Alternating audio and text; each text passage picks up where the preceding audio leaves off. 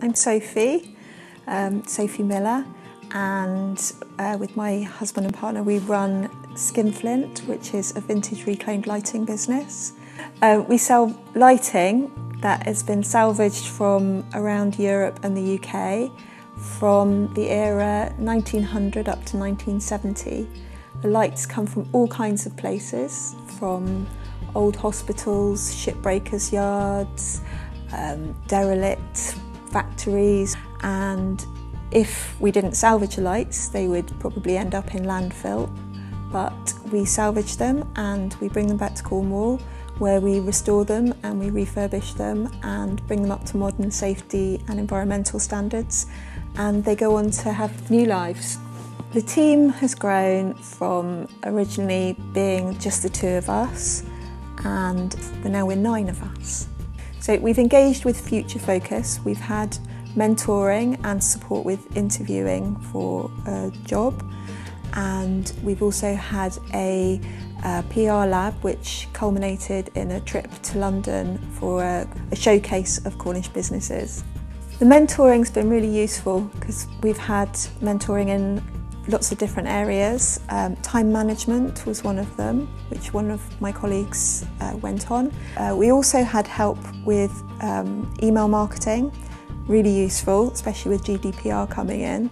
We had support to help us understand the process and streamline our email marketing. We actually cut our list hugely and we lost loads of disengaged people, which was really useful because now we have an email marketing list of very engaged people, and that has fed across not just within our email marketing but also our targeted PR. It gave us the confidence, I think, to take that leap and make cuts and do things that we might not have otherwise had the confidence to do because they would have seemed crazy. Like, who wants to lose 1,000 people? But it was the sensible thing to do, and over time, because of that, we've built up a much stronger database.